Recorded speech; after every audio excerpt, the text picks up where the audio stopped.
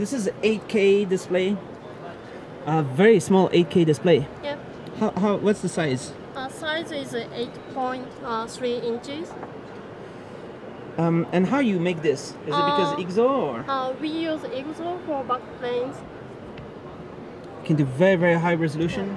You can also do some flexible displays right here. Yes, this is a vending machine of foldable display, and the size of display is 8.6 inches.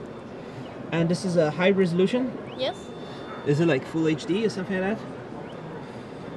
High resolution right here. And you can vent it many, many times? Yeah. 20,000 just yeah. during the show. So you can do 200,000, 500,000 or 1 million or something maybe? 100,000 times. 100,000, no problem. Yeah. So you can turn your phone into a huge tablet. This is another way to bend this phone. You bend it into a giant. Yes, this is 3-fold display, and the feature of this display is robustness. So you can touch the display. This display has a touch sensor. Nice. So it's working. Yeah. Whoa. That's cool. Awesome. And what's this?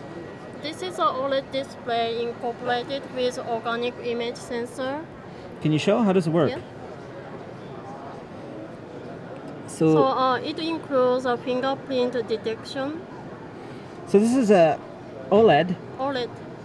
With touch everywhere. Yep. All over the screen. And how you do this? You got the award for paper about this? Yeah. And there's technology to do this, right? Some very special. So here's some of the history of the recent history of SEL with many inventions only in the last 10 years. Yeah. Many things, right? Yes. Our main theme is oxide semiconductor technology development.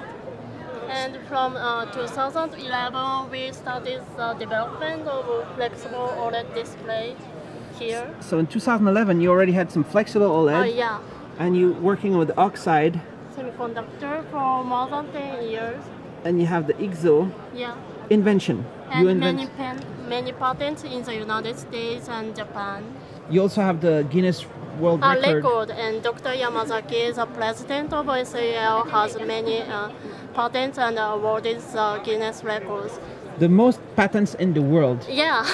That means you work very hard. Yeah. To make many, many inventions. Yeah. Right here, here's some trifold display already in 2014. And all this technology, you work together with a company to launch in the market? Yeah. So many partners, right? Yeah. To put all this into the reel. And here you have some OLED materials. Yeah. Also. You do a lot of OLED. Yeah. And you show some special OLED here? Yeah. What is this display here? This is not OLED. This is not OLED. This is LCD with pixel AI using oxide semiconductor IGZO. What is pixel AI? Pixel AI is not actually related to AI, but large functional circuit, pixel circuit with one transistor and one capacitor memory configuration. And using the feature of low leakage of IGZO, we can store the data in pixel circuit. Nice. And this is the IGZO extremely low off-state current FET right here. Lots of stuff with the IGZO. Yes, how this technology is working. Using the extremely low leakage, we can achieve low power consumption. Nice. Yeah. And you can show some of the special displays you have here. So we're gonna check out a 500 ppi OLED display. Yeah. It's inside here. Yeah. So this is 5291 ppi. This is for VR and AR usage.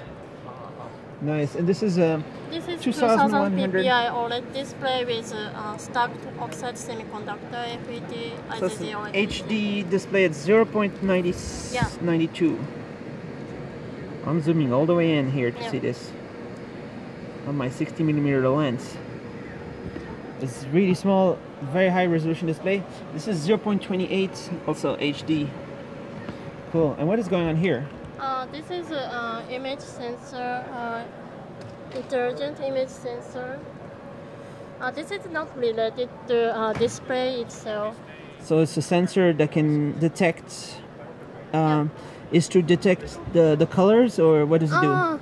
This is normal capturing and extract a vertical component here and extract horizontal component here.